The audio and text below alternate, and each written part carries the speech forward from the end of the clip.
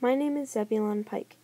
On July 15th, 1806, my team of explorers and I were sent on an expedition, later known as the Pike Expedition. We were sent to explore along the Red River into the southern part of the Louisiana Territory. In November of 1806, we spotted a peak. This was later known as Pike's Peak, named after me.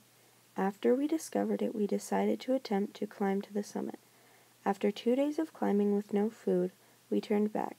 In addition, we were in 2 feet of snow, and climbing was getting more and more difficult as we got higher up. My team and I had discovered Pike's Peak, with an elevation of 14,115 feet.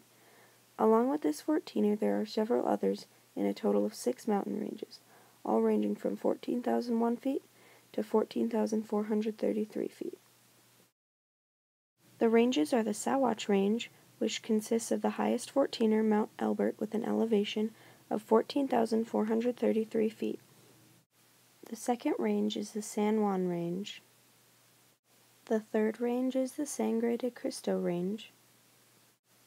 Fourth is the 10-mile or the Mosquito Range. Fifth is the Front Range, which consists of Pike's Peak. And the last range is the Elk Mountain Range. These mountain ranges were discovered by many other expedition teams over time, even after my death. The Sawatch Range was discovered by settlers when they populated this area for gold in 1860. The San Juan Range was discovered in a similar way.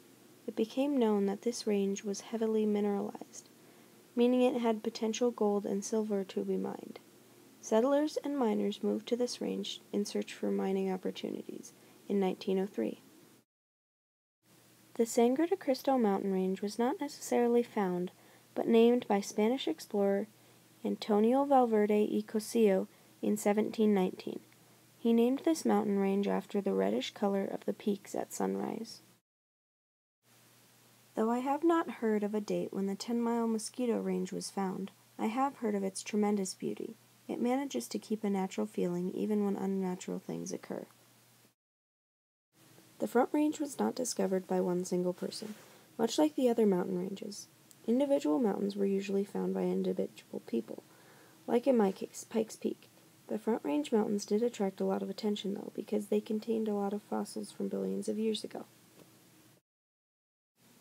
The Elk Mountain Range was discovered by miners who migrated toward this area in search of coal in the 1900s. To this day, coal is still mined here.